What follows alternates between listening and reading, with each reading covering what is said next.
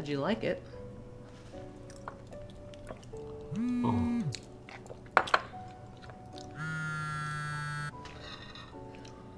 Hey, babe, I got some unfinished accounts that I need to settle that need to go out in the morning. Thanks for dinner.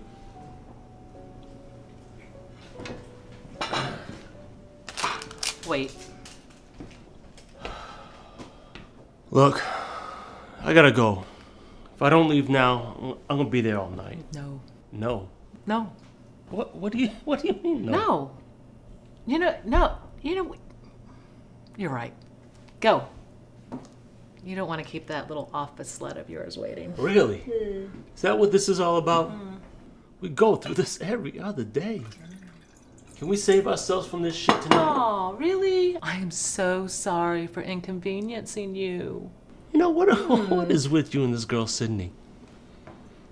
You think just because there's a cute girl in the office that I'm having an affair? We've been together 23 years. I never once have seen you smile like you do when that phone lights up. I mean, when they call, you used to hate to go to the office. Now, you can't wait to get out of the house. Yeah, because I don't want to be here. Because all you do is bitch and complain. Well, maybe if you were around more often, you'd get to see another side of me. I don't have all day to be here to satisfy my wife. Does this house pay for itself? Do those bottles of wine pay for itself? Oh, go to hell. This little piece of ass that you're getting, don't turn that situation around on me. Okay. Tell me this. Is the sex that you're getting so good that you want to throw away this entire relationship? Is that what it is? You know what? You checked out way before I did. So I'm right. That's what you want. If that's what you want, knowing that you're right, then yeah, you're right.